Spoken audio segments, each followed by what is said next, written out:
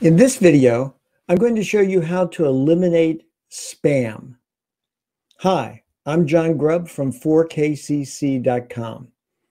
If this is your first time viewing one of our videos, do me a favor and hit the subscribe button and then the notification bell. If you've been here before, thanks for coming back. Also, as we go along, if you learn something new, how about hitting that like icon? I would absolutely appreciate it. Of course, if you have comments and questions, I welcome them also. All right, let's get started. I'm going to show you how to eliminate spam. We're talking about spam emails rather than spam from the Hormel Corporation. This is good stuff. But what we want to talk about is spam emails. Now, just so you know, spam is also called junk in some email programs. And I'm going to teach you how to eliminate spam. All right. I'm kidding you. As it is right now, you actually cannot eliminate spam. But I'm going to show you some steps, 5 of them actually, that will help you in dealing with the spam that you can't prevent. Truth is, even if you see a lot of spam in your email, it's kind of like an iceberg. You are only seeing the very tip. There's a lot more spam that never actually gets to your inbox. And the reason for that is that email providers have a spam filter, and they catch a lot of spam emails, and they're prevented from getting to your inbox. So the first thing we have to talk about is, what is spam or junk? Here is the Merriam-Webster definition. Unsolicited, usually commercial messages, such as emails, text messages, or internet postings. And they're sent to a large number of recipients or put in a large number of places. Let me give you a few examples. Here's a spam email that I received. It simply says, good night. I apologize the unexpected letter, but I'm sending you a letter for the purpose of acquaintance. And then it goes on to tell me that Natalie, her friends call her Natalie, and et cetera, et cetera. And she's waiting for me to send a reply. Okay, that's strictly a spam email. I'm sure it was sent to a bazillion people. It's not anyone I know. And so that's a spam email. Let's take a look at another example. Now, this is a spam email that's actually trying to get me to click on some links. And if I were to do that, I would be taken to places that aren't safe. And they would ask to get my information, etc. The email appears to be from Wells Fargo. However, if I were to put my mouse any place where there's a link, the little bubble that comes up always shows the exact same address, whether I say yes or decline, or whether I click on transaction details, it says the same address. So this is also a spam email. Now, on my blog, I've done a number of posts about email. And one of those is called Fighting Spam. And that's from back in April of 2019. If you're not familiar with my blog, I post 6 times a week. My posts are short, usually 3 to 4 minutes to read them. And I cover all kinds of computing topics. So if you'd like to take a look at this one called Fighting Spam, just go to 4kcc.com/blog. And then why not sign up for our emails? At the very top, you'll see sign up for our blog emails. I think you'll find it very helpful. Okay, so now let's look at some things that you can do to fight spam. Remember, currently, there's really no way to eliminate spam. But what we need to try to do is control it. So let's look at some things that might help us control that. Here are some steps you should take. The first one, never unsubscribe from an email list unless you're positive you subscribed in the first place. This is a gimmick that spammers like to use. They'll send you a spam email, and at the bottom, it will say unsubscribe, or it will say to unsubscribe, click reply and put unsubscribe in the subject line. Those are all tricks. They are trying to find out whether your email address is actually valid. If you hit unsubscribe or reply, they now know they have a valid email address. And instead of getting rid of spam or junk email, you now will get more because they know they have a valid address. They will send you more. They will sell your email address to someone else, and the spam will just continue to mount. Now, let's suppose that you're not sure. Let's suppose that you've forgotten, did I really subscribe to that list? Then what you want to do is say, okay, is this a legitimate company? For instance, we just bought a new bed at JCPenney. So now, of course, we get all these emails from JCPenney. When I bought the bed, it probably had a check mark that said, send me emails.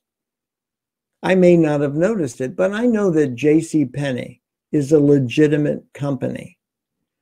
With that in mind, I know that it would be safe to unsubscribe from that list, even though I may not remember that I did. But if you get a questionable email and you say, I don't recognize this company, it doesn't sound like a big company I would know, I don't remember subscribing to the list, then do not hit unsubscribe. Instead, continue on to the next step that I'm going to show you. Here's another mistake that people make in trying to control spam. A lot of people will just delete spam. That's not what you want to do. You want to do this step. Instead of deleting it, you want to mark it spam or junk. And that is actually the second step. After the first one, if you can't unsubscribe or it's not safe to unsubscribe, then you move to this one. Instead of deleting it, you want to mark it spam. Every email program that I'm familiar with has the ability for you to mark something spam. And let me show you an example. Here is my Google email account.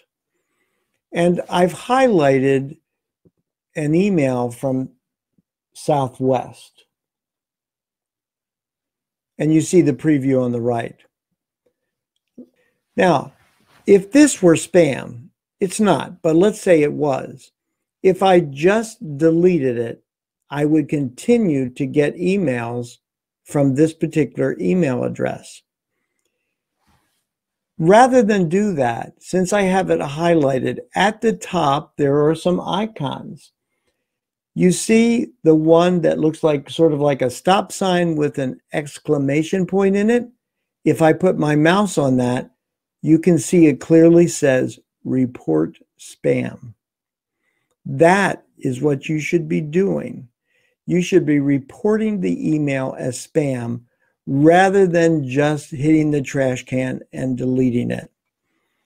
Now, I'm just showing you Gmail, but Yahoo, AT&T, Comcast, Outlook, Microsoft Outlook, the program, they all have the ability to mark something spam. A little word of caution. Here's what can happen. Remember that when you mark something spam, you are marking that email address. So here's a little trick that spammers will use. They will send the same spam email, identical, and they'll send it from multiple, sometimes dozens, sometimes hundreds of email addresses. So for instance, if you got a spam email about, let's say, Canadian drugs, and you marked it spam instead of just deleting it, you say, okay, good, I don't have to deal with that. Next thing you know, you turn around and the exact same email is in your inbox about Canadian drugs. The difference is it's actually coming from a different email address. So as much of a pain as it is, you need to mark that email spam. Don't just delete it, mark it spam. And now things that come from that email address will be treated as spam or junk, and they'll go into your junk or spam folder. Remember, even if they send multiple emails that are identical, they're from different email addresses, so you need to spam or mark as spam all of those email addresses. And that will clear that up. Okay, let's take a look at the next step. All right, you can use throwaway email addresses. I do these all the time. Some email services actually give you throwaway email addresses. And with throwaway email addresses, you simply create a fake email address. It gets forwarded to your inbox. If you see that you get a lot of spam to that email address, you simply delete or throw away the address. And then you've eliminated all that spam. If your email provider does not give you throwaway addresses, there are companies that provide software that will do the same thing. Most of them are not free, but they're not real expensive. And it might be worth the effort to keep the spam out of your email box. All right, let's continue on and look at the next step. Use BCC when you send emails and encourage other people to do the same. BCC, blind carbon copy. This is especially true if you're sending to multiple people who don't know each other. I'll give you an example. This was not exactly junk email. It was junk to me. But one of my customers one time sent out to everyone in their address book, including me, and they used the to field instead of blind carbon copy. So they were sending to a lot of people who didn't know each other. All of a sudden, I started to get 6, 7 jokes a day from someone at an AOL email address, and I had no clue who this person was. I never heard of them. I never asked them to send me emails. I had to do some backtracking, and eventually I discovered that their email address was in that to field that one of my customers sent out. For me, 6 or 7 jokes a day is junk. I don't want it. I don't want to deal with it. I don't have time to read 6 or 7 jokes a day. I had to mark that email address as junk.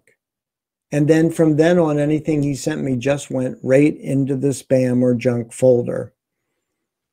Be careful.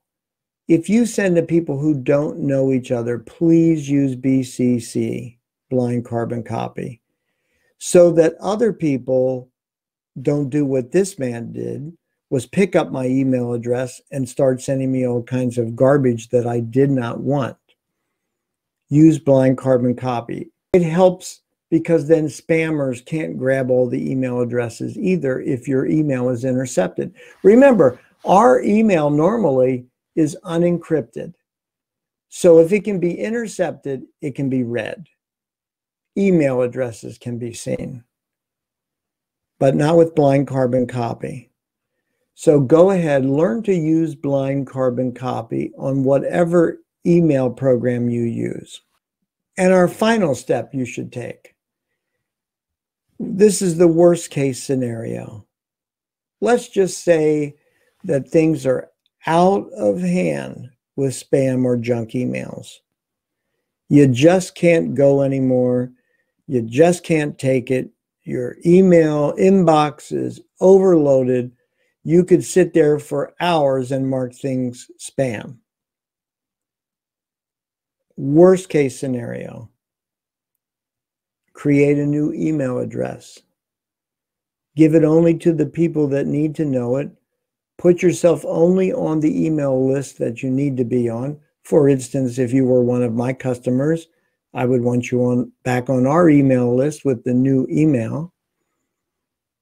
And then don't give it to anyone else and delete your old email address. Now, that's worst case scenario. You really should try the steps I've given you prior to this one. And this is only if you just can't get control.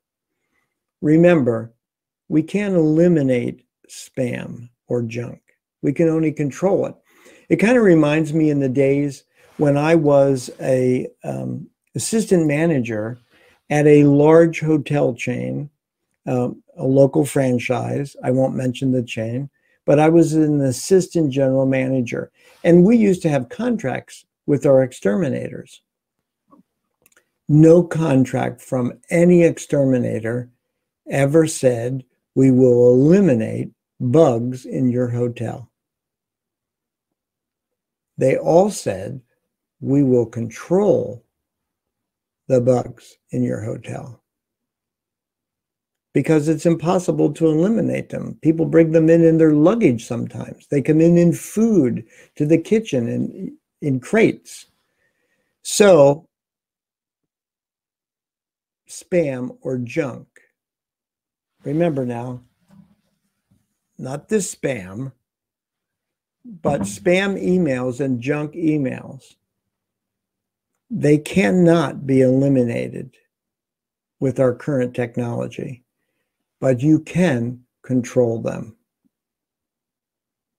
Again, if you learned anything new, would you do me a favor and click on the like icon? Be sure and come back and visit us again. I post computing related videos all the time in an effort to help people make better use of their devices. Thanks and have a good day.